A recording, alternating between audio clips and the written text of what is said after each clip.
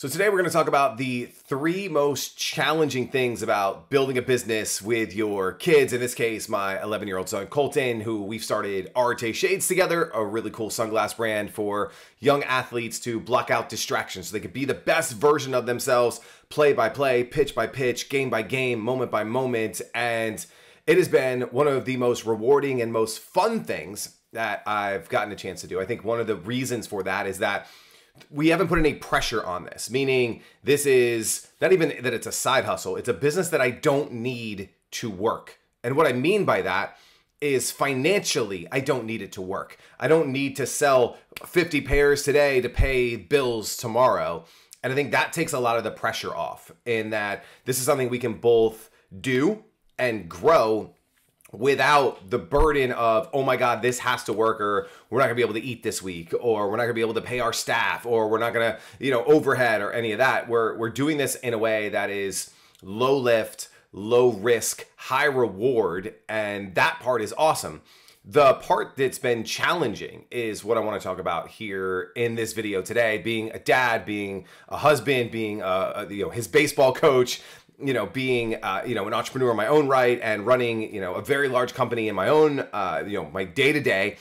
And these challenges I don't think they're unique to us. I think they're unique to everyone that would want to start a business with their kid. And the first one is that he's 11, right? And so it's not even the level that, he doesn't have business acumen of someone who's older or those stuff. Like, it has nothing to do with that. It's the fact that he's 11. He's got friends, he's got video games, he's got baseball practice, he is distracted easily, and that's totally normal, right? Like, it's not about, oh my God, he's 11, he needs to be on hustle and grind. Like, that's the exact opposite of what we want.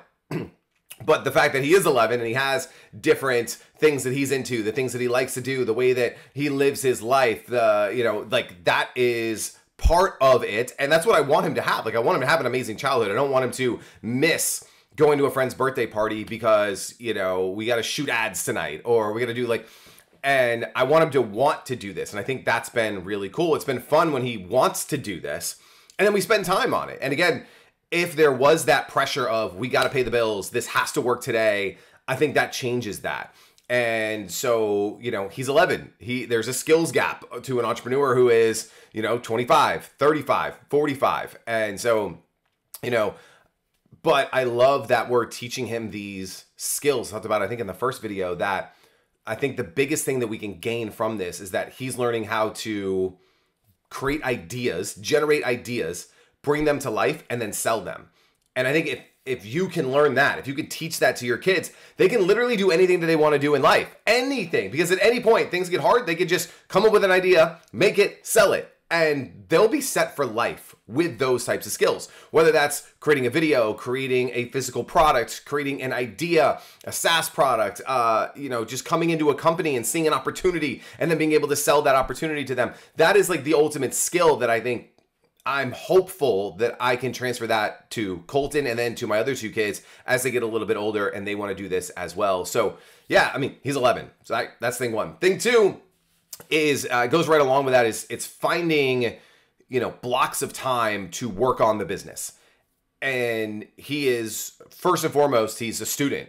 He goes to school 5 days a week. He leaves the house at 8:15, gets home at 3:15, and that's 5 days a week. Then he has homework. Then, he's on a very competitive baseball team. They're one of the top teams in the country, and they practice 4 to 5 days a week, games 2 to 3 days a week. And those games, 2 to 3 games on Saturday, 2 to 4 games on Sundays every week. And so so you got to find these pockets of time on a Friday night when you have Friday night off. Maybe, we're in Florida, so we get a lot of rainouts. So leveraging those rainouts. We had Monday night off this week. And so on Monday night, we came in, we shot one of these videos, which I think I'm going to throw up this weekend. We shot a video, we started going through our summer collection and started picking out new colors, but we had an hour and we optimized it.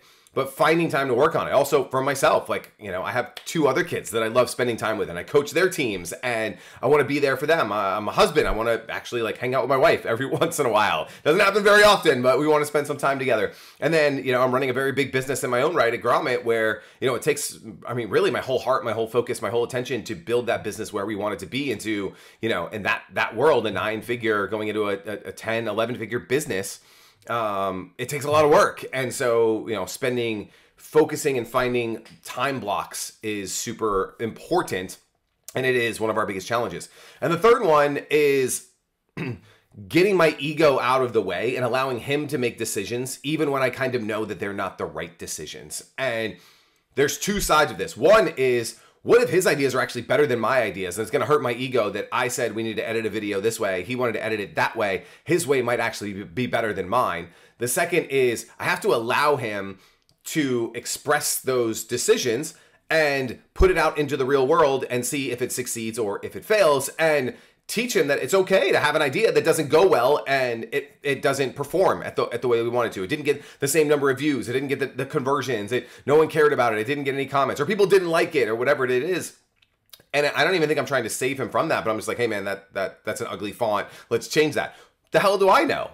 And in what I do every single day at Grommet is, we launch 20 new products every Thursday, and what we say there is like, I never know which one's going to rise to the top of our charts. We have a product of the week every week, and if I had to pick the product of the week on Thursday, that I think is going to win on the next Wednesday, 7 days later, I'm wrong 80-90% of the time.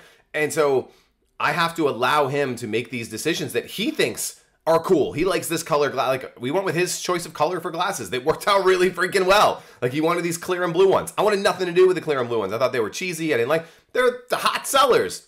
He wanted pink and blue. I thought that would kind of be cool. It's like cotton candy, and like that crushed. Those are all his ideas. I have to allow him to make decisions for himself. I need to not be stubborn. I need to not let my ego get in the way of letting his genius shine and letting him, allow himself to empower himself. And I need to empower him to make those decisions. So yeah, those are three things I was thinking about that are, just really challenges. One, he's 11. Two, finding time. And then three, allowing him to make decisions for himself as we build this business together and start to generate some real revenue, real sales. I mean, we're selling hundreds of pairs of glasses. Like, it's super cool. But what happens when we get to thousands and tens of thousands of pairs of glasses, which is where we want to get to, and allowing him to be a much bigger part of it, and getting myself out of the way and just being more of a guide and a mentor and someone that can give him an on-ramp to success is where I want to be in all of this. So if you're starting a business with your son, what's your biggest challenge in starting a business with your kids? What are the biggest blessings? Let me know. Drop it in the comments below. Would love to hear from you. And if you're building a business, if you are creating something with your kids, would love to hear about that. So let me know. Drop a comment below. Would love to connect and meet you guys and all of that good stuff. Find me at Greg Roulette on the Instagrams and the Twitters. I would love to connect there. So that's it for today, and we'll see you guys in the next one.